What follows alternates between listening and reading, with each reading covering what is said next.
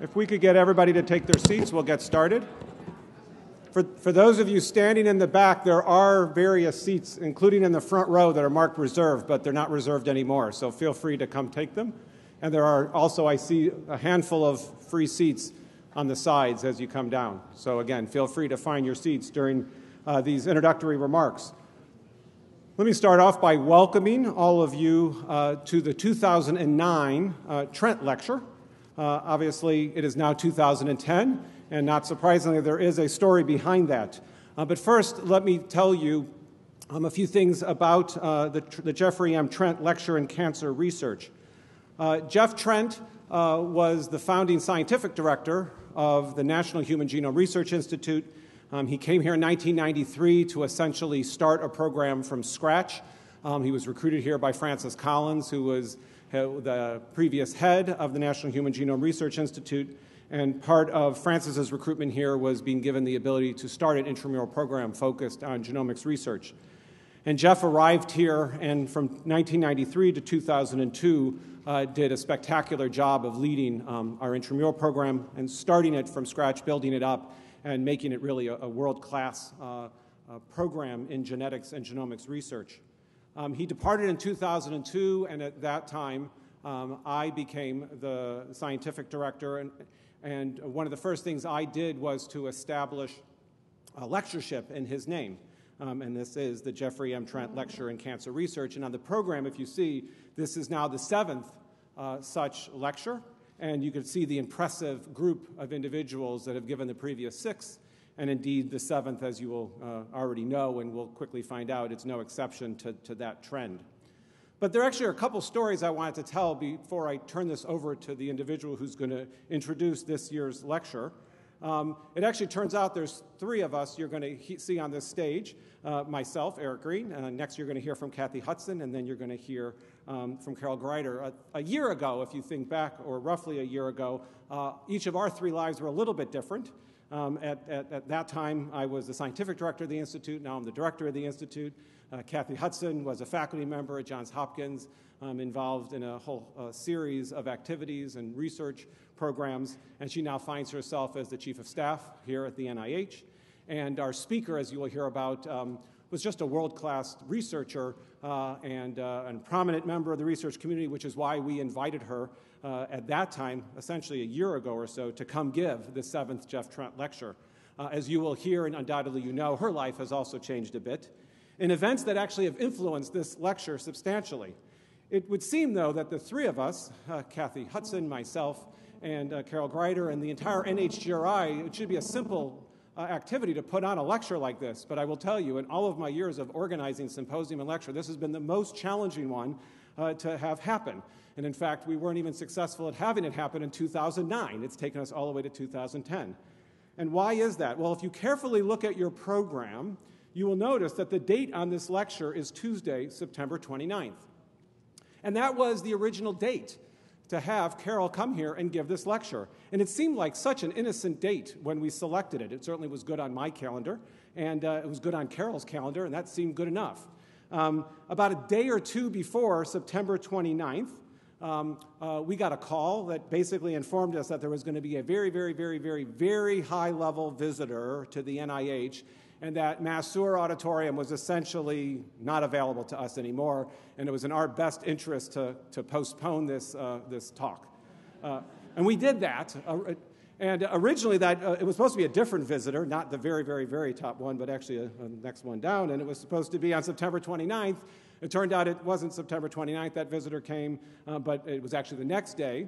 But what I did find out was that we couldn't have used this auditorium on September 29th because when the President of the United States visits you, about the day before, they just lock the room down. They have dogs in here sniffing, and they're making sure that everything's fine with this room. So we got kicked out of this room by the White House, which is understandable. And Carol was actually very gracious about this. She completely understood. She said, not a big deal. We'll find another date later in the year. So we innocently, once again, picked a nice date. It happened to be, I think it was December 8th or something like that. It looked good on my calendar. It looked good on Carol's calendar. And off we went, and here we were all set to do this. I didn't feel too bad because at least it was still 2009. But then Carol had to go off and win a Nobel Prize. And that just completely threw everything because she had to go all the way to Sweden that week. And needless to say, I understood it when she called me this time, basically to say, you know what, we're going to have to postpone this again. But the good news is it brings us to today. And in the effort of being green, we decided not to reprint these programs. So I do apologize for the fact that they don't have today's date on them, but we left it as the September 2009 date. But at least it seemed like a green thing to do, and more importantly, it sort of is a memento to this story of 2 cancellations, finally being able to have the seminar today. So with that said, and that explanation of both how we got here and the rich history of this lecture series, I'm now going to turn the podium over to Kathy Hudson, who it turns out has a long connection with the speaker, and we'll introduce her today. Thank you.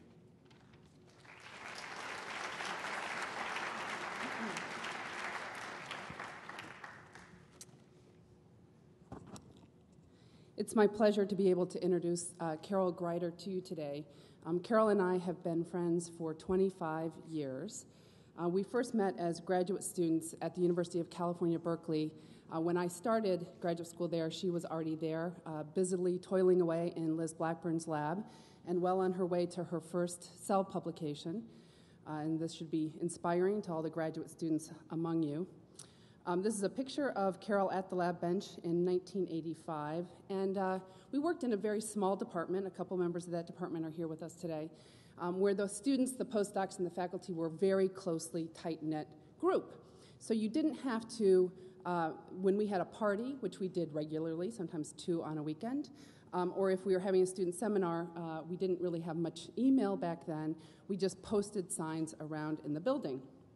And this is a student seminar sign from a very important presentation that Carol gave, asking the important question, how crude do Carol's tetrahymena extracts get during telomere elongation?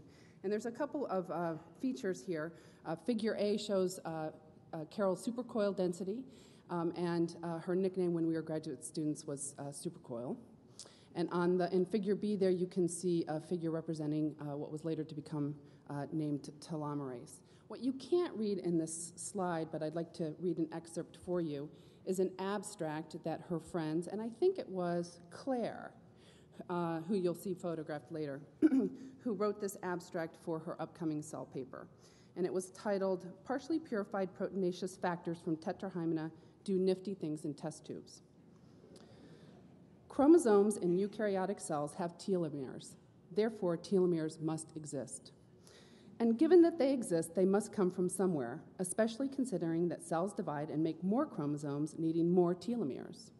So, do the cells themselves make these so-called telomeres, or do they buy them from yeast, known to be in the business of telomere construction? An allusion to Jack Szostak, who shared the Nobel Prize with Carol. Or does God make telomeres? Undoubtedly, God does make telomeres, but he isn't telling how or necessarily even calling them telomeres, and you will have to read God's paper, Supreme Being, forthcoming manuscript, just to find out what telomeres are called. Anyway, if you do the right things, tetrahymena will make telomeres for you in test tubes. The gels look great, and all the controls turned out right. Indeed, they did.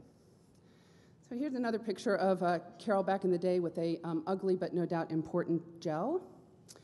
And being Carol's friend for a very long time, I've been trying to understand the key ingredients for her incredible scientific success. And this is a photograph taken in my backyard in the mid-'80s. And you can see Carol pictured there. And you also see pictured there one of the key ingredients for scientific success, both friends and beer. And in many pictures that I have of Carol, there's also this interesting book, a dictionary. And maybe Carol will explain that to you.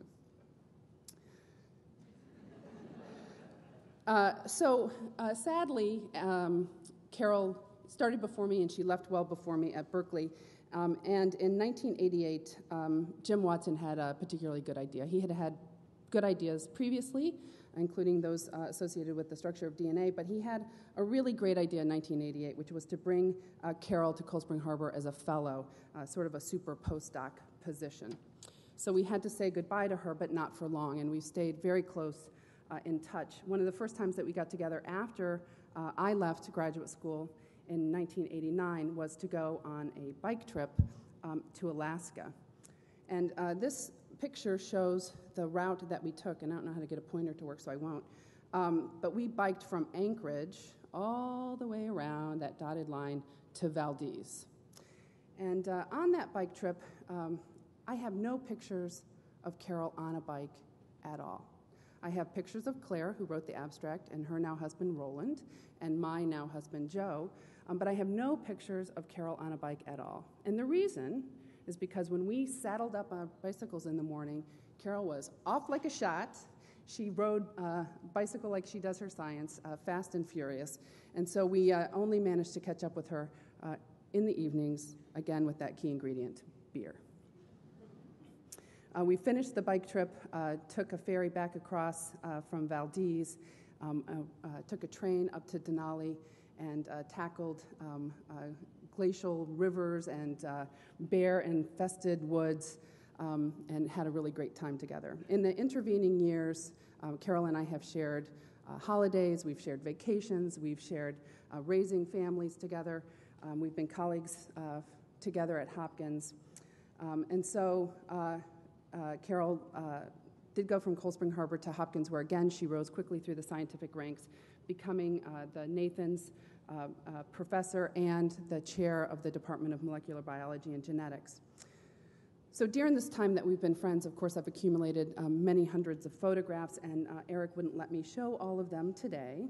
But I did want to show you a couple pictures from Stockholm, where I had the distinct pleasure of being a guest of Carol's as she received the Nobel Prize. So this is the auditorium where the Nobel Prizes are given out. And what you can see in the top layer there is a full orchestra that performed during the course of the ceremony. Down below are the Nobel Committee, and sitting in the front on the right is the Swedish royal family, and in the front on the left are the Nobel laureates from this year. If you zoom in, you can see a bust of Alfred Nobel, and you can see that there's green and white decorating above the stage and along the base of the stage and all over, and it turns out that those are flowers that were cut from an Italian villa where Alfred Nobel vacationed. And the whole room was redolent with the smell of these flowers. And here's Carol receiving her Nobel, having successfully walked, and bowed. And this is where the dinner was following the Nobel ceremony. And the center table was for the important people, and then on the sides were these tables for less important people. And in fact, those tables on the sides were gradients. And the less important you were, the further out you were at these tables. Carol had dinner with the prince, the Princess of Sweden, that evening. So I'm sure you're dying to know what I wore and what and what Gigi wore and what Jeff wore. And so on the Nobel website are instructions about how you should dress. And as you can see here, there's very specific instructions about what one should wear to the banquet and to the ceremony. And one of the options is to wear your national costume. And so we did actually have an opportunity while we were in Stockholm to wear our national costume. But we did manage to get ourselves cleaned up, and as a girlfriend of mine here at NIH told me when I said I wouldn't be at a meeting the following week because I was going to Stockholm, she said, "I have the best girlfriend story ever. My girlfriend won the Nobel Prize." Carol?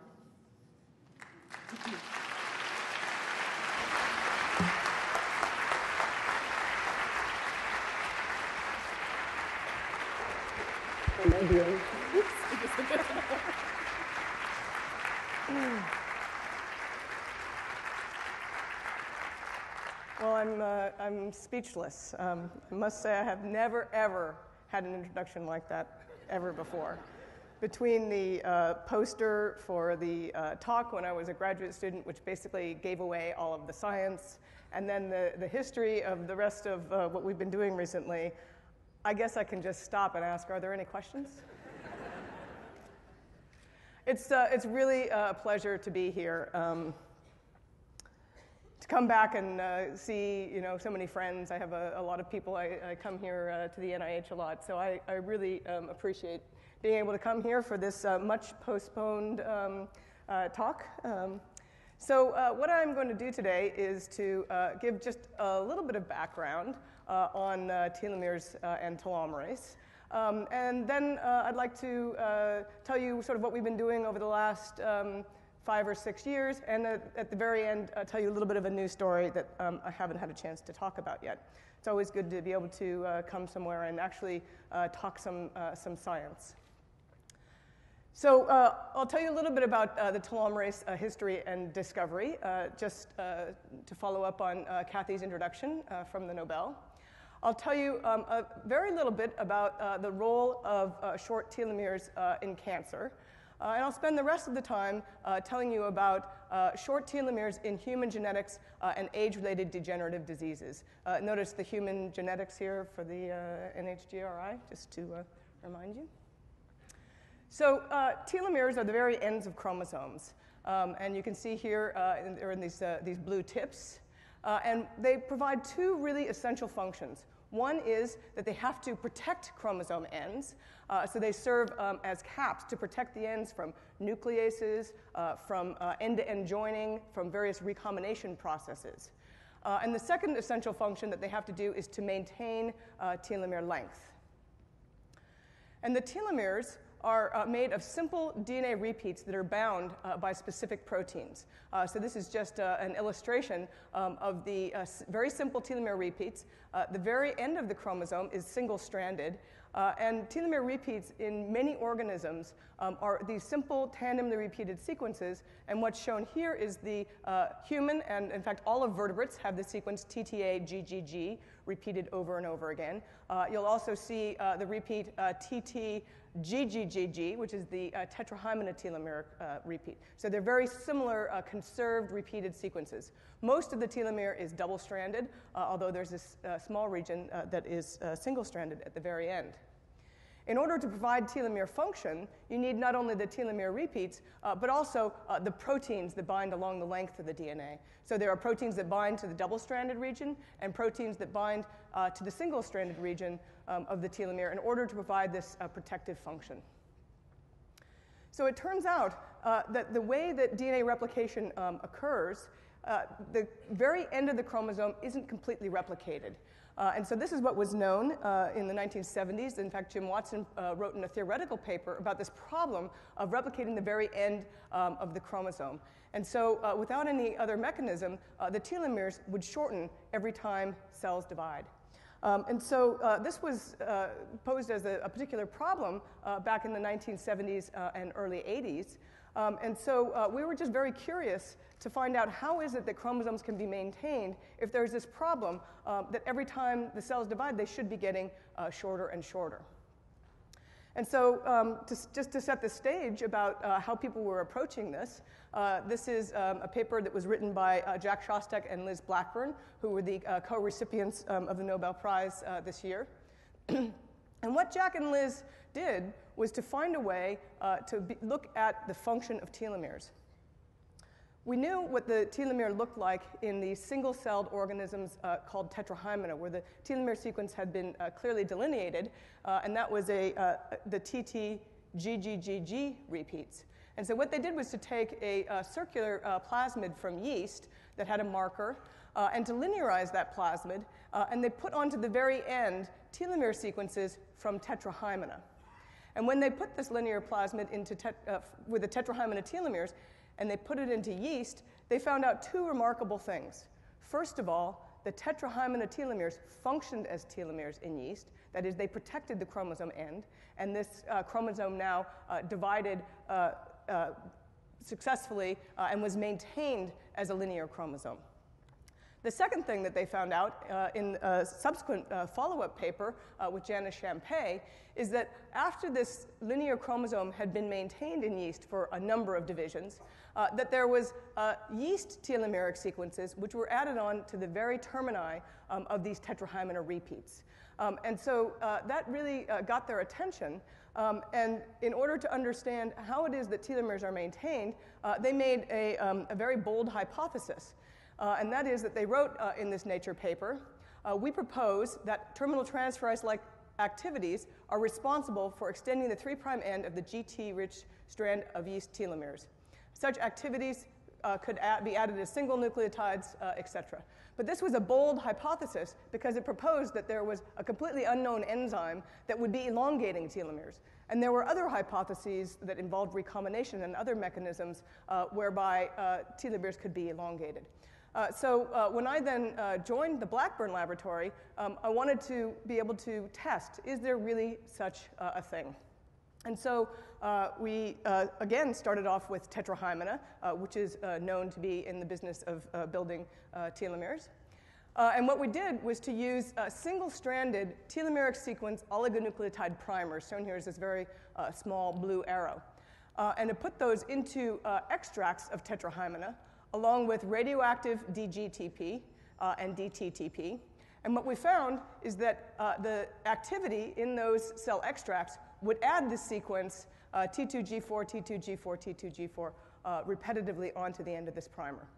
And it turns out that this telomerase, as we then subsequently named it, is what is responsible for elongating telomeres.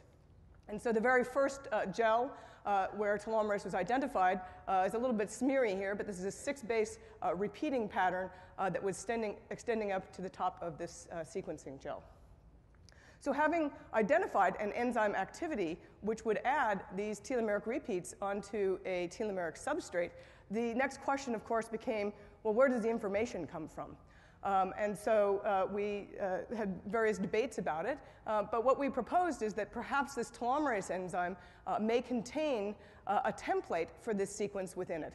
And so sure enough, by following up with various biochemical experiments, we were able to show that there is an RNA component which has the complement of this DNA sequence within the enzyme. And so the telomerase is actually both a protein and an RNA component that allows the synthesis of these telomeric repeats. So that's illustrated here. You have the telomeric sequence here, and the telomerase enzyme, which is made up of both a protein component as well as an essential RNA component. Within that RNA component is this complement to the telomeric repeat. So the template region can be used to fill out and then translocate and make many, many copies of this T2G4 sequence. So we're very fascinated by the telomerase enzyme and how you can have an enzyme carry out this function of having the RNA component as part of the enzyme itself. But we also became interested in what actually this enzyme may be doing in cells. And so as you heard, after leaving the Blackburn laboratory, I went to Cold Spring Harbor laboratory where I started to get interested in what was happening in human cells at the ends of chromosomes. And very fortunately at that time, there was the very beginnings of actually the genome meetings that would occur every year at Cold Spring Harbor. And I was fortunate that I was at the meeting where they first identified the human telomeric sequence repeat, because at the time it wasn't known what the human telomeric sequences were in any organism. But that was presented at a meeting in 1989. And so we were interested then in doing an experiment to ask what happens in human cells, in normal human cells, to the length of telomeres. And once we got a hold of the human telomeric sequence, we could do a southern blot. And what we found was that in normal human cells, as you passage them in culture, they normally undergo cellular senescence. And this is a southern blot showing the sort of smear of the telomeric repeats because the heterogeneous nature of the length of telomeres. And as those cells are passaged for increasing numbers of doublings, the telomeres are actually shortening. So it turns out that in many primary human cells, telomerase isn't expressed. And so just that same problem I was telling you before, the end replication problem, leads to some telomere shortening. So we got very interested in this. And this set off a number of proposals about what might happen to cancer cells, which have to divide many times. And so we sort of started walking down the path of trying to understand the functional consequence of telomere shortening in human cells. So in order to ask critical questions about what would happen in cells that don't have telomerase, we decided to use mouse genetics to be able to ask very specific questions. And so to do this, we generated a mouse in which one of the two copies of telomerase was eliminated. So what's illustrated here is the name for the gene. This is the mouse telomerase RNA. This is this essential RNA component of telomerase. And what Maria Blasco did when she was in the lab is to generate a mouse in which one of the two copies of the telomerase RNA was deleted. And when you cross two such mice together, what you get, of course, is the wild type, the heterozygote, and the null animals. And these null animals were perfectly normal when they're born in normal Mendelian ratios. But we could show that there was no enzyme activity for telomerase in these null animals. So we were then interested in what happens in future generations. And when you take two such null animals, and we call this the G1 for the first generation in the absence of telomerase, and you breed those to each other, you get the G2, the second generation null animals, the G3, G4, G5, etc. So these mice were breeding continuously. We didn't see any phenotypes in the early generations. I'll tell you about the phenotypes we did see in the later generations, but first I want to show you what actually happens to the telomeres as these animals are breeding progressively for a number of generations. So in order to follow the telomere length, we use this quantitative analysis of telomere length that was developed by Peter Lansdorp. What's shown here is a metaphase spread of mouse chromosomes, where the chromosomes are stained in blue with DAPI, and the telomeres are stained with a PNA probe. This is a very short oligonucleotide probe, and the number of probes that can hybridize to the telomere is proportional to how long the telomere is. So the signal intensity of each one of these dots is proportional to the length of the telomere. So that you can then follow the telomere length with increasing generations. And what you get is when you look at the parents here, these heterozygous mice, there's this nice frequency distribution, this being the telomere length and this being the number of ends that have that length. And you can see that with increasing generations, there was a progressive shortening of the telomeres in these mice. So telomerase not only will make telomeres in vitro, but it actually is what's essential for maintaining telomeres in the mouse. The other thing that's really nice about this assay is that you're actually looking at the chromosomes. And what we could see is that not only was telomere length shortening, but the loss of the telomere sequence was leading to loss of telomere function.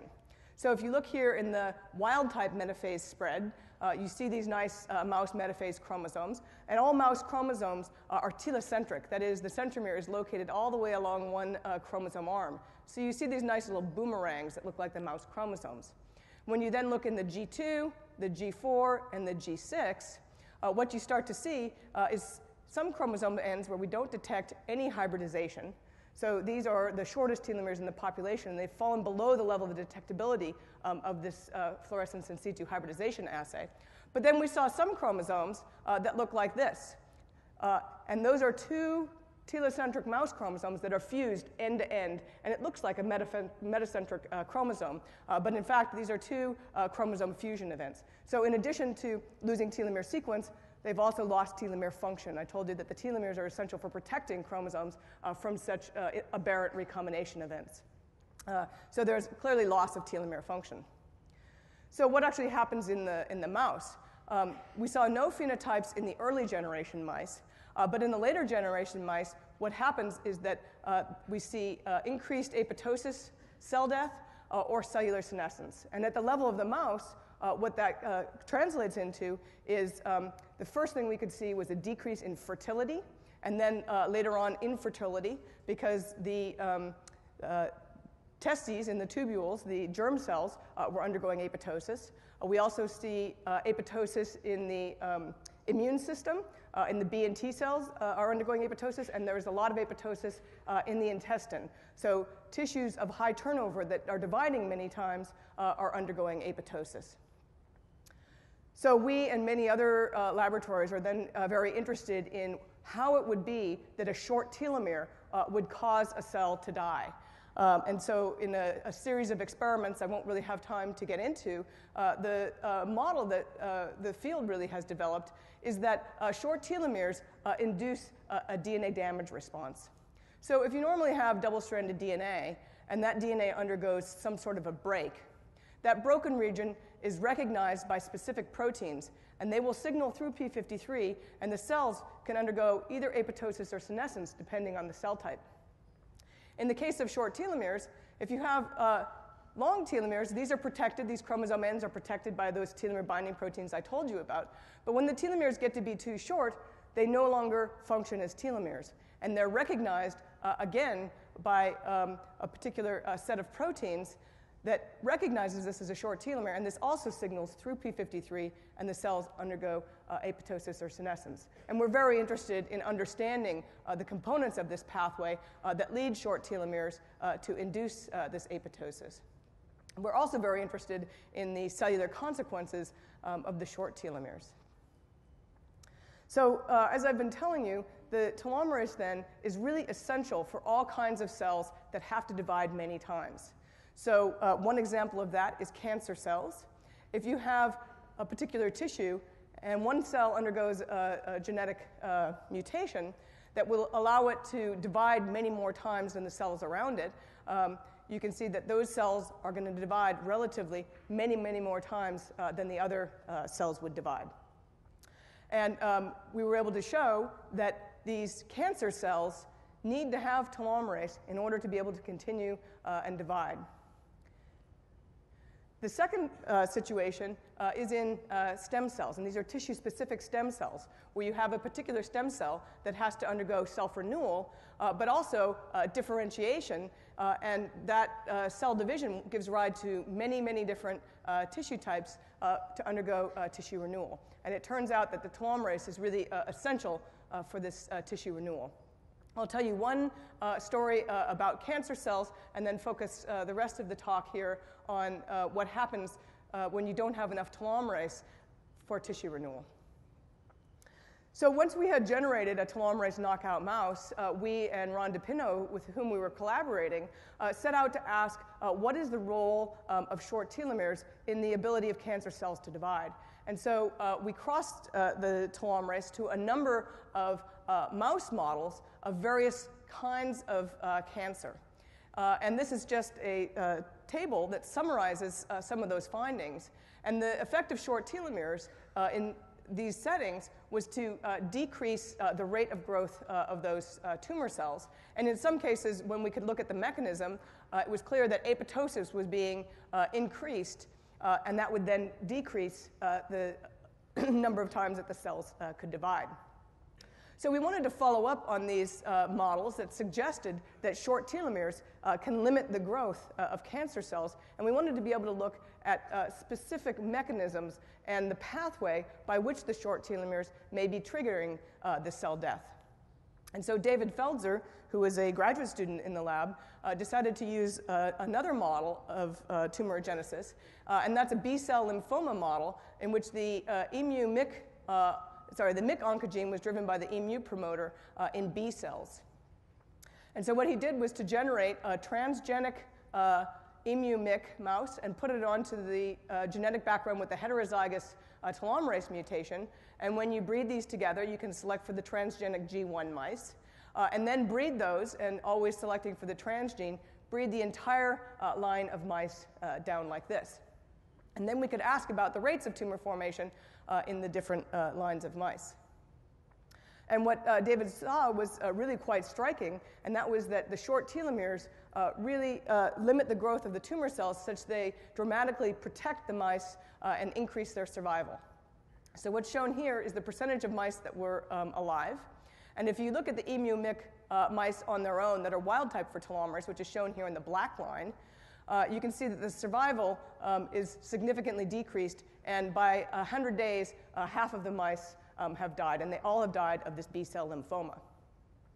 When he looked at the mice which were the emu MYC transgene and null for telomerase, but the first generation, so these are the long telomere mice now, what he found was there was no change. There was a very similar rapid decline. So the B-cell lymphoma is growing very rapidly and will kill these mice.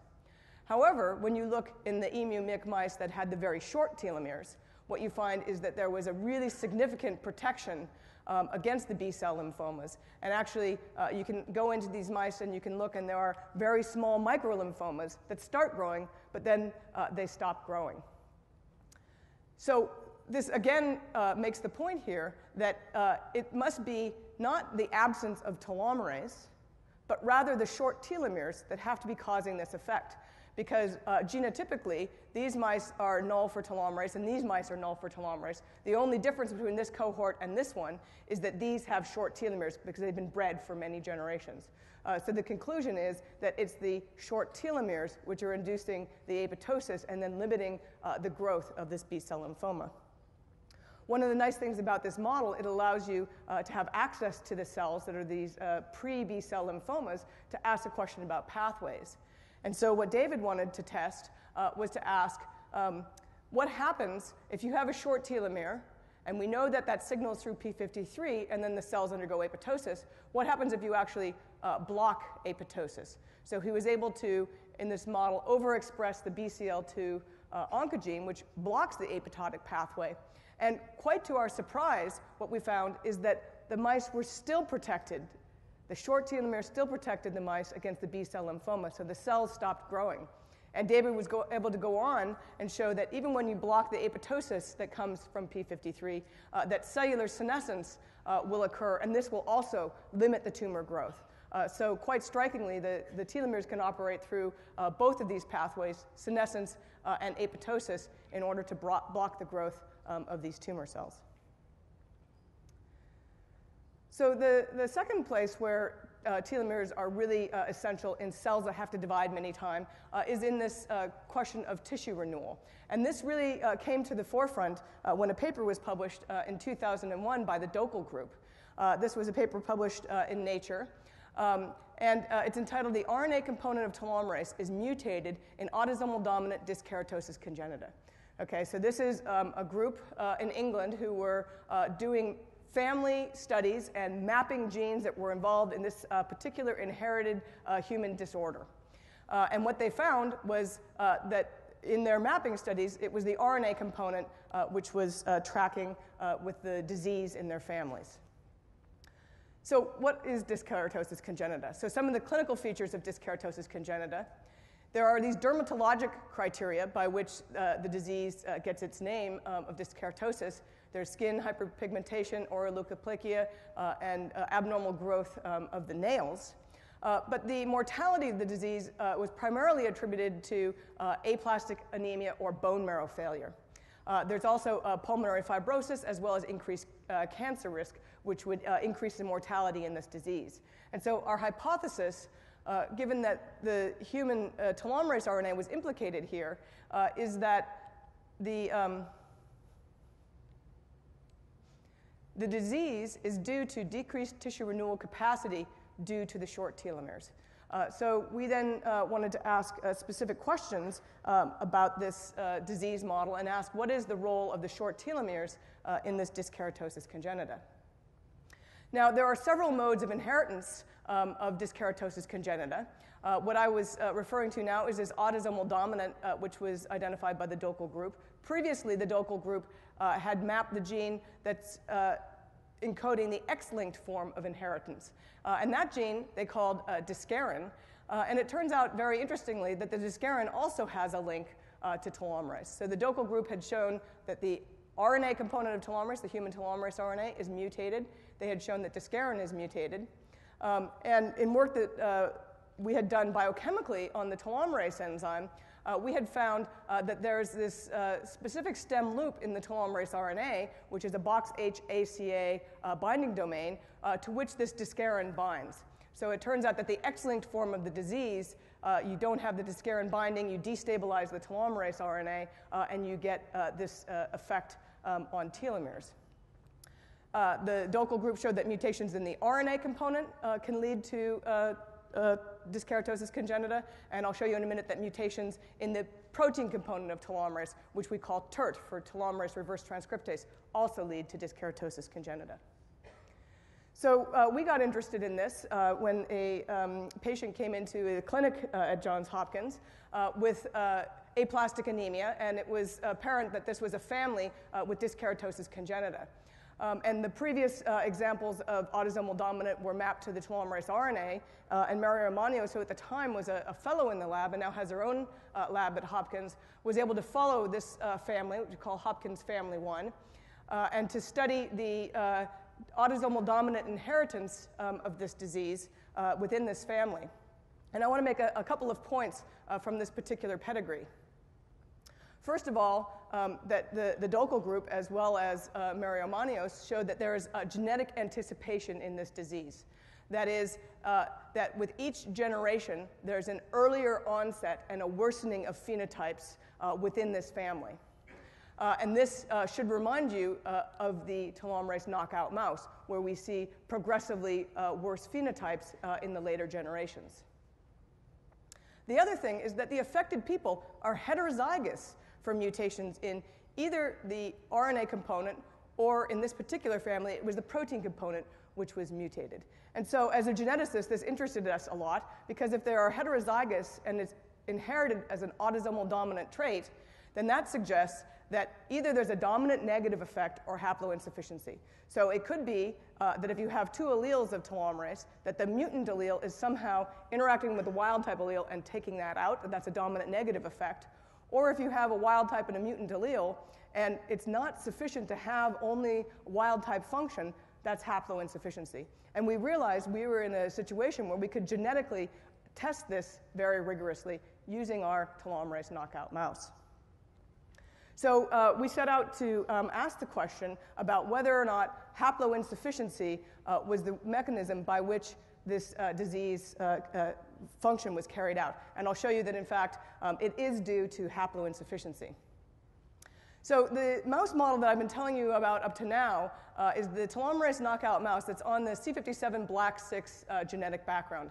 And this is a southern blot, a pulse field gel, because mouse telomeres are very, very long. You can see this long heterogeneous smear, which is why we normally quantitate them using this FISH assay.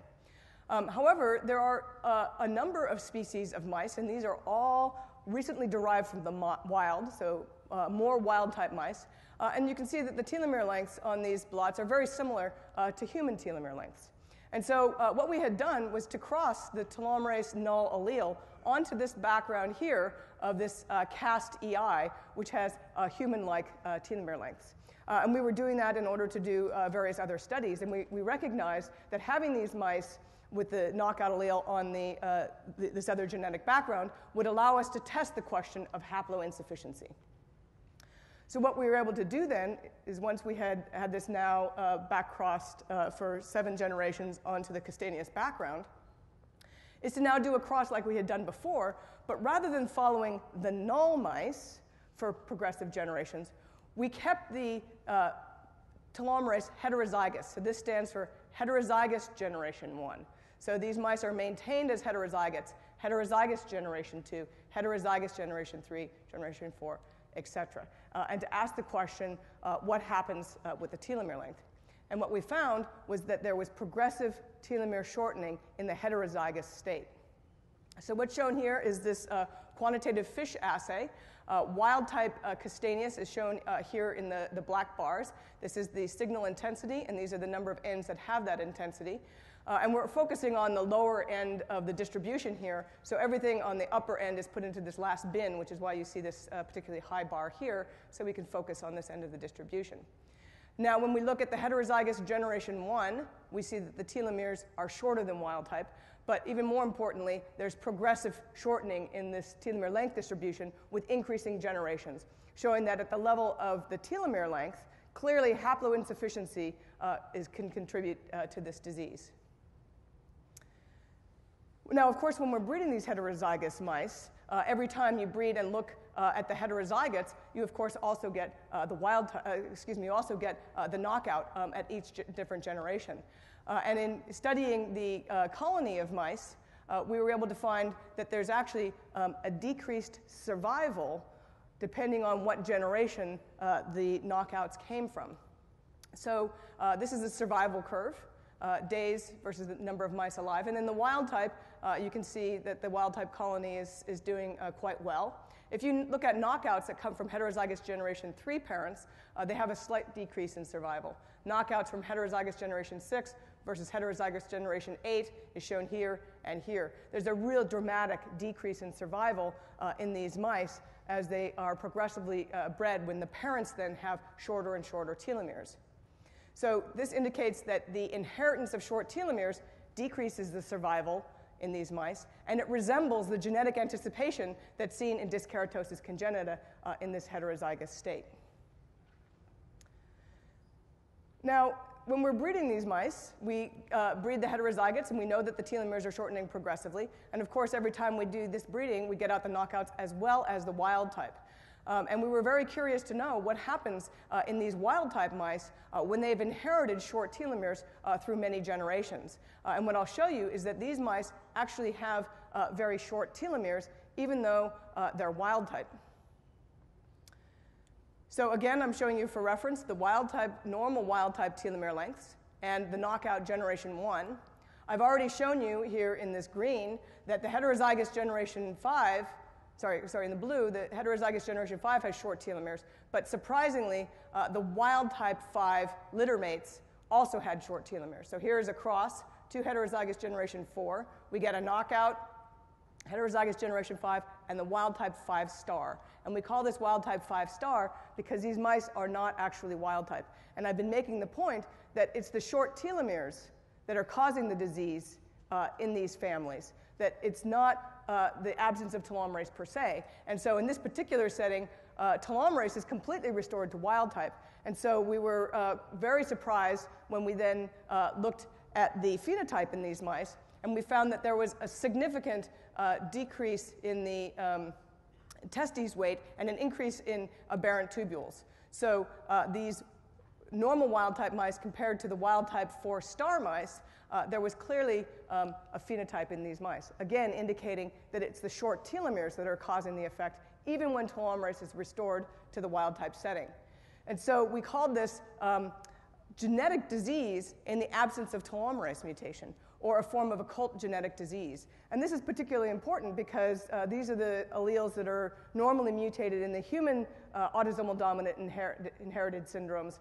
And so this suggests that in families with this disease, that there may be people where you can sequence the genes that are contributing to telomere length all you want, but you will find that they are wild type, where it's the actual telomeres that are contributing to the disease. So it's a form of hidden or occult genetic disease.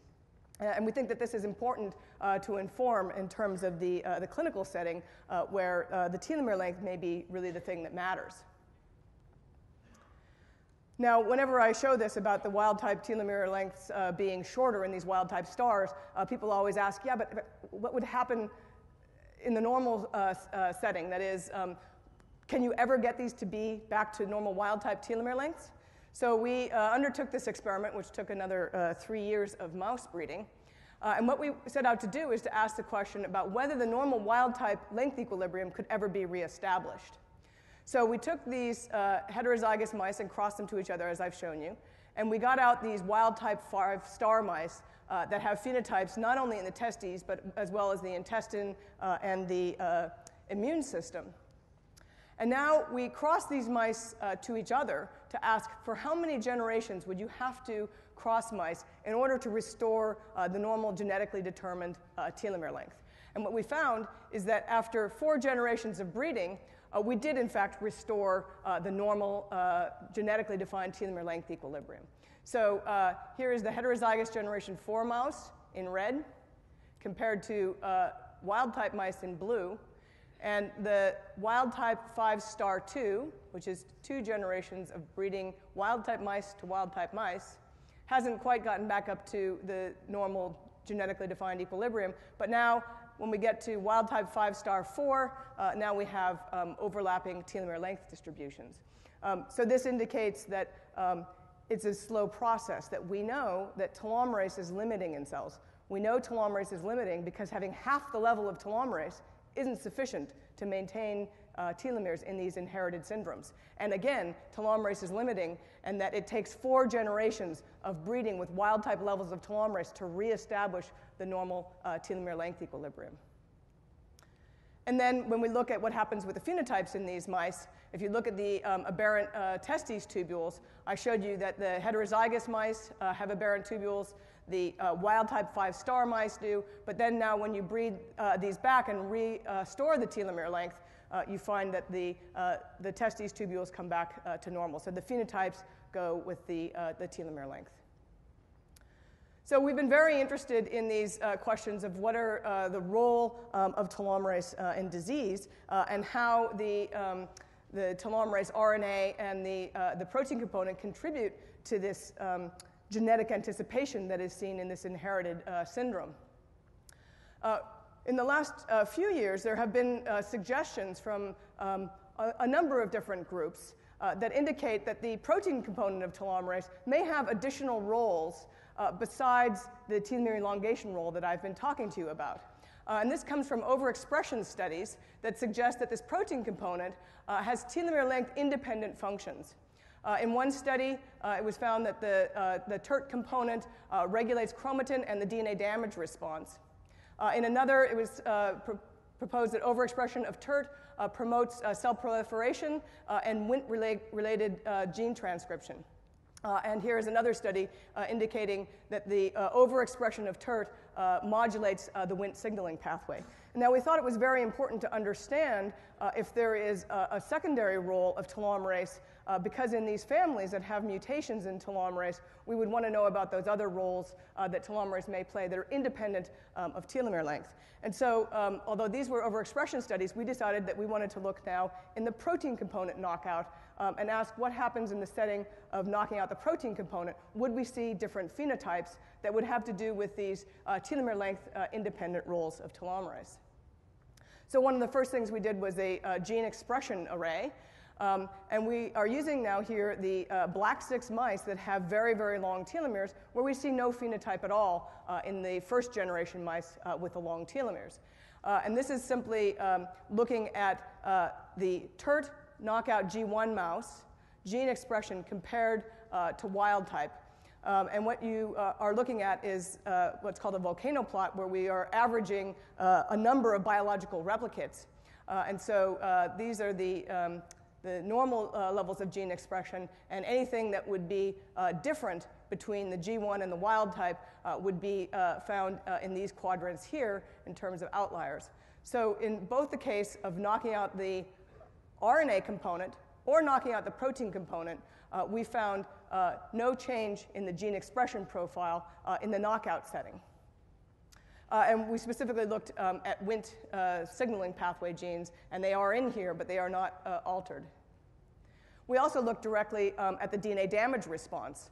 So we took mice that were either knocked out for the RNA component or knocked out for the protein component. These are first-generation mice. And we either didn't irradiate them or irradiated them with 5-gray and looked at the induction of the DNA damage response. This is phospho-P53, and you can see a nice induction of the DNA damage response here. And the same thing occurs here in these TERT knockout mice. And when we quantitated the number of the amount of P53 induction in either no irradiation or the 5-gray irradiation, we found no significant changes in either the RNA component knockout or the protein component knockout. So then we wanted to ask a little bit more of a subtle question, which was, if we don't see any changes in gene expression or changes in the DNA damage response, maybe we would see something at the level of the phenotype of the mouse. So what we've done now is to take the protein component knockout mouse, this TERT component knockout mouse, and backcross it for 7 generations onto this castaneous background, where we can see very nice phenotypes in this particular genetic background. And we can look now at the heterozygous mice. We can look at the null mice as well. So we can compare what we see in the RNA component knockout to what we see in the protein component knockout. So here's the RNA component and the protein component. And when we look at the telomere length, again, I'm showing you here the wild-type telomere length versus the RNA component knockout in the first-generation castaneous, the wild-type versus the protein component. There's very similar levels of telomere shortening in both the RNA and protein component knockouts. When we ask the question about haploinsufficiency, We can look at telomere length in the wild type and the protein component null. Here's the wild type distribution, the null. And when we look at two independent heterozygotes now, so these are heterozygotes for the protein component, the telomere length is intermediate, indicating that there's clearly haploinsufficiency for the protein component as well as for the RNA component. And we're still early days in really analyzing this colony that we've been developing for the past few years. But we can already clearly see that if we look at survival, these are the wild-type mice shown here, the survival curve in our colony. And when you look at knockouts from first-generation parents versus knockouts from second-generation parents, you can see that there's a decrease in the survival in these protein component knockouts. So we can now look at some of the phenotypes in these mice. One of the phenotypes that we've been able to look at both in the Castaneous mice as well as in the black 6 mice is the skeletal development. The Wnt signaling pathway is known to be involved in skeletal development, and it's been suggested that the number of ribs that may be apparent in this kind of an X-ray may be altered if the Wnt signaling pathway is altered. However, in the black 6 case, looking either at wild type or the null for the TERT, or in the Castaneous genetic background, looking at wild type or a number of null animals, we haven't yet seen any disruptions to the Wnt signaling pathway. So the pathology that we do see in the TERT knockout mice, in the testes, we see empty seminiferous tubules, just like we saw in the RNA component knockout. We see the intestinal epithelium. We see villus atrophy. There's something called extramedullary hematopoiesis, and this is when there is bone marrow failure and hematopoiesis starts happening in the liver, spleen, and other organs. And as I showed you, there's decreased survival with increasing generations. So our analysis so far of this colony is that the phenotype of the RNA component and the protein component knockout mice is similar, indicating again that short telomeres are the things that are causing these phenotypes. And again, this is important to know from the clinical setting in terms of what diseases you might be anticipating in families that have these inherited mutations.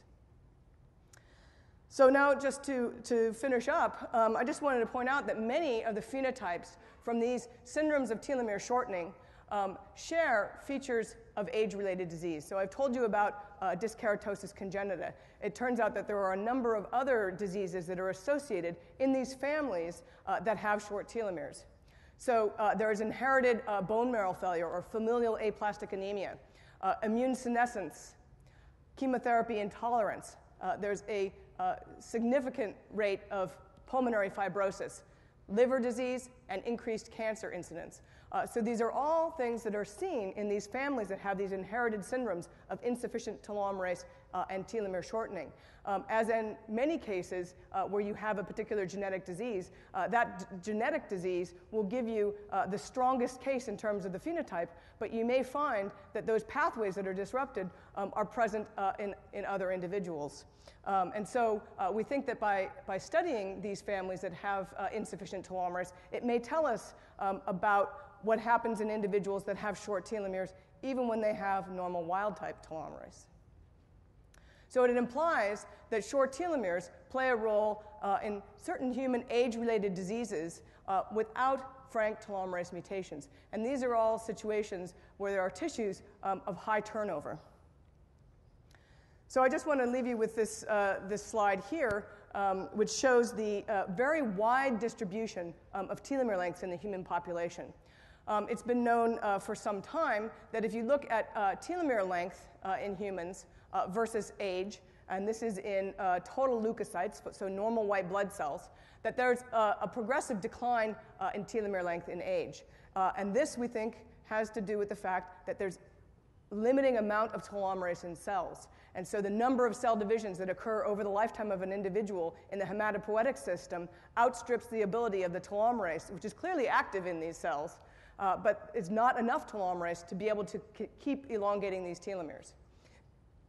But the point I want to make about this slide is the huge amount of heterogeneity in the human population in terms of telomere length, that there is a very wide distribution.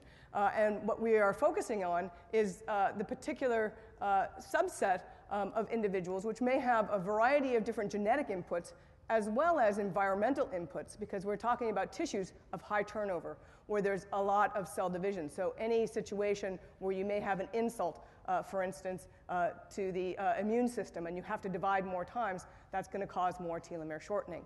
So it's a combined effect of both the genetic initial telomere length as well as the environmental history that may put individuals with shorter telomeres at a higher risk for certain of these age-associated degenerative diseases. So the combined effect of initial telomere length and environmental history could contribute to these age-related diseases. So just to summarize what I've told you that telomerase is essential for telomere maintenance. Telomere shortening leads to cell death or senescence after many cell divisions.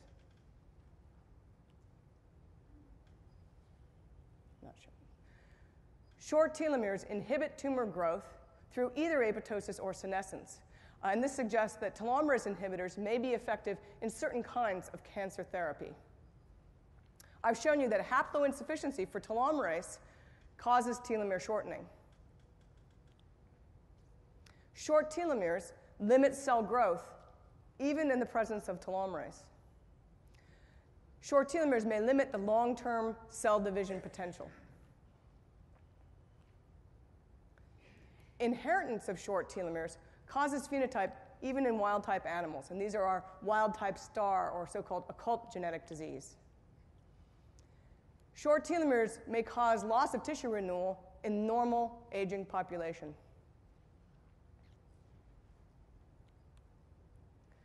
Telomere lengths may predict the onset of certain age-related disease. And I just want to give credit to the people in my lab, they're in my life, who've done all of these experiments. David Felder did the experiments with the emu-mic mice, showing the both senescence and apoptosis in the cancer cells. Margaret Strong has bred all of the castaneous mice, and Tammy Morrish is working with the mice, the emu-mic mice, to understand the role of telomere dysfunction. And our collaborators at Hopkins, Mary Armanios, has a lab in the oncology department and in pathology to look at the effects of the absence of telomerase. We collaborate with Buck Carm and David Huso. So I'll stop there. Thanks.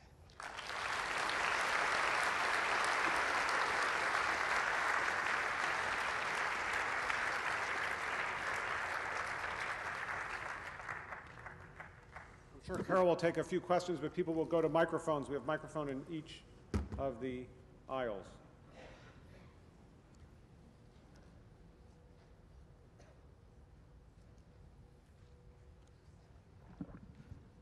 Congratulations for pioneering work. So is there a difference in the telomere length in different tissues? Obviously, this is an issue mainly for the brain and other issues where the turnover of the cells is very low. Yes, there are clearly in situations where it's been looked at closely, if you just look at different tissues in mice, you can find that there are different telomere lengths. Another question, though, might be what is the rate of telomere shortening in different tissues? Is it the same rate of telomere shortening? And we don't know that there may not be tissue-specific amounts of shortening per cell division. And also, what is the set point at which a short telomere causes these phenotypes? These are very important questions that we really haven't had a chance to get at, but I think that they're going to be essential to ask questions about some of these disease situations. For the same cell type, you have stem cell as well as differentiated cells. Is there any way to see the difference in those two groups? For the same cell type, so we haven't specifically taken a stem cell to ask, does the stem cell have longer telomeres than the immediate differentiation partners? We've looked in a more sort of gross way at the progressive loss through different generations. One of the things about these assays is that there is such heterogeneity in telomere length because what happens is there's a little bit of shortening, a little bit of lengthening, a little bit of shortening, and so to get a precise measurement is fairly difficult. So you have to have fairly large differences to see a change. Thank you. As we get closer to induced pluripotent stem cells, have you had a chance to look at what the telomeres look like in the induced pluripotent stem cells? And I guess the real question is there a way after the telomeres have undergone shortening during some of these generational shortening events, can they be re-elongated? Yeah, I think that's a very interesting question, and there have been a couple of papers that have published looking at iPS cells, but I think that you have it exactly right, which is what will actually happen if they start off with short telomeres. And one of the things that we've found is that it certainly takes a large number of generations to reestablish a wild-type telomere length. So I think that it's something that people should be paying attention to. Because if you start off with something that has short telomeres, you can't assume that as soon as you put it into a wild-type setting with normal levels of telomerase, that the telomeres will then be reestablished back up to the correct level. So I think that that's very important, that over a period of time, you may expect it to be reestablished at the correct equilibrium, but it won't necessarily be that right away. So I think that nobody is really taking a look at the telomere length in the cells that they're looking at, and it could be very highly variable. Thank you for a beautiful talk. Is there a point of no return in the shortening of the telomeres? Because the wild-type mice you get from head-head matings still have short telomeres, which means that the presence of normal levels of telomerase is not enough to rescue this phenotype. Right. So is there anything that is known on that? Well, in these studies, we're starting with mice that are already alive and are at the level where they can reproduce. Certainly, what we would expect is that when a telomere gets to be too short and it's signaling this DNA damage response, that at some point those cells won't survive anymore. We do know that there is a signaling mechanism by which the short telomeres specifically recruit telomerase. So the shortest telomere gets re-elongated much more efficiently than a medium-length telomere does. So there are inherent rescue mechanisms built into the feedback system in terms of the telomere length maintenance. But I can't really address that question because we're dealing with the animals that have to at least still be breeding in order to do that experiment. Thank you. That was wonderful. I've read that stress or depression or cardiovascular disease or lots of things can cause shortening. And I just wondered if you could expand a little on your last point that you made about there's a genetic starting point and then there's other things in the environment. And I think we maybe think of environment in certain ways, but maybe we should be thinking in other ways about environment and telomeres. Yeah, I think that there's a large number of things that one can think about that may contribute to telomere shortening. We've really been taking initially the genetic approach and asking in these families, what sort of diseases do you see and what do we see in the mice, so that we can get a question about cause and effect, and then we can put telomerase back and know whether or not it was really the short telomeres that caused that. There certainly is a large literature of correlation of things that correlate with telomere length, but as we know, things that correlate aren't always causative. So I think that the door is really open for a number of different diseases, but we'd like to take the genetic approach and really ask the question to ask the causality kind of question. But I really think it's a tip of the iceberg if you start thinking about the number of age-related diseases that may have to do with tissue turnover. And I think that using this genetic approach will get us to know more of those diseases that are going to be associated with telomere shortening. Hi, any thoughts on what the mechanism is that's sensing telomere equilibrium and what's gone so haywire in C57 black 6 mice in particular? So do we know about the mechanism that senses short telomeres? No, we don't, but we do know that it's the short telomeres, not the telomere length equilibrium. We were able to do a genetic cross where we can bring in just a few short telomeres, and those mice have the phenotype, and it's not relative to average telomere length. So again, that's what brings us back to the DNA damage response, that the short telomeres actually trigger something, and it's not measuring, for instance, you could imagine it was measuring telomere binding protein and the amount of telomere binding protein that was floating around, and then it would be average telomere length that would be causing the effect. Now, why the black 6 mice have such long telomeres really is a mystery to me. We actually looked at a number of recently derived wild mice. We actually caught wild mice, and we got from www.wildmice.com, wild mice. And they have telomere lengths that are very similar to humans. So you will hear people say, oh, mice, you don't pay attention to them, their telomeres are so long. That's 129, black 6, DBA. Those laboratory strains that people tend to use have these long telomeres. And my only conclusion is they've lost their normal telomere length equilibrium, and somehow the telomeres have been allowed to get long under whatever breeding conditions they were bred under. I think that's very interesting. But clearly the normal established wild-type telomere length is a very tight telomere length. And in order to get at those genetic components, if they are genetic components, you would need to do a very large breeding. And we haven't really been able to follow that QTL analysis to ask about the differences. But I think that it would be an interesting question. Okay, well, once again, I want to thank Carol. And one thing you did, I forgot to mention in my introduction, this is actually the first seminar she's given since getting the Nobel Prize, which is really pretty special that this all worked out. And as a small token of our appreciation, we would like to share with her this small gift that we give to each of our lecturers each year. And Kathy, if you'll come up on stage, we're just going to do one photo op, and then we're all done.